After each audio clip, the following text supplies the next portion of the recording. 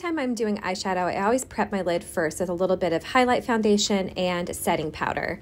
And I'm using a few really gorgeous shades today. This first shade is called Holly.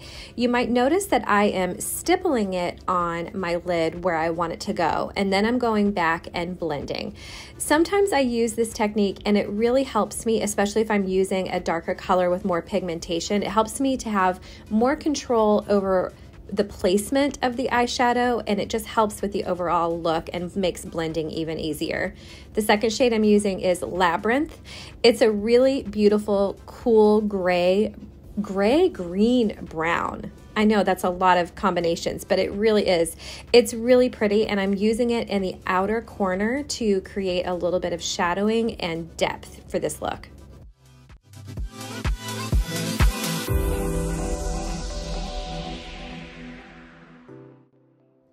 This shade is called Chai. It is exactly like it sounds. It's this beautiful milky brown shade, and it just adds a really lovely mattifying look to this eyeshadow look today.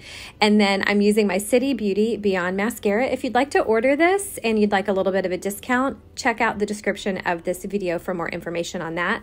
Then I'm going in with just a pop of kohl eyeshadow on the bottom lid. Now here I'm dipping into my highlight foundation and I'm cleaning up the edges of this eyeshadow just a little bit so that it's a little bit of a crisper and more purposeful look. And then to make sure I don't have excess product sitting where I don't want it, I'm perfecting with the perfector sponge.